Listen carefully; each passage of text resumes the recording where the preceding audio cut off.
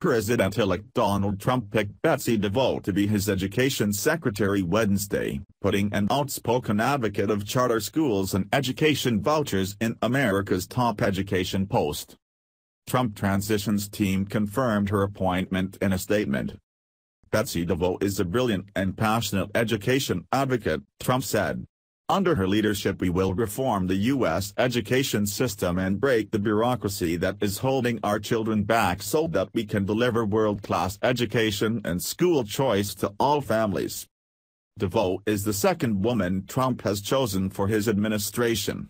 On Wednesday morning, South Carolina Governor Nikki Haley accepted Trump's offer to be ambassador to the United Nations.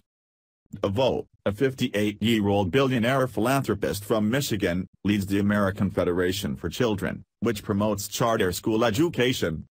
A major GOP donor who gave money to Carly Fiorina and Jeb Bush during the primaries, DeVos ultimately supported Florida Senator Marco Rubio as the Republican candidate for president, not Trump. She has a long and distinguished history championing the right of all parents to choose schools that best ensure their children's success.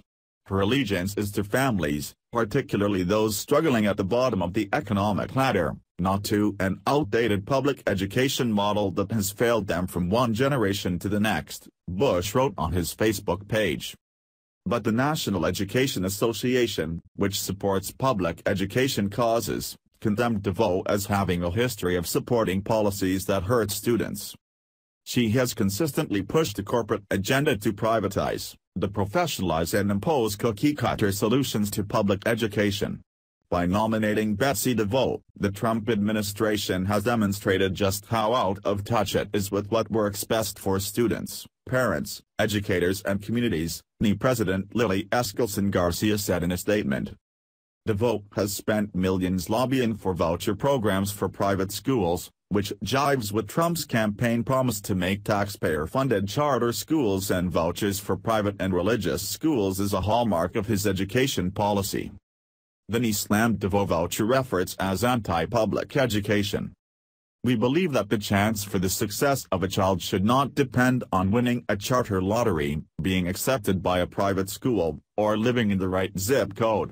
We have, and will continue, to fight for all students to have a great public school in their community and the opportunity to succeed no matter their backgrounds or circumstances, Eskelsen Garcia said.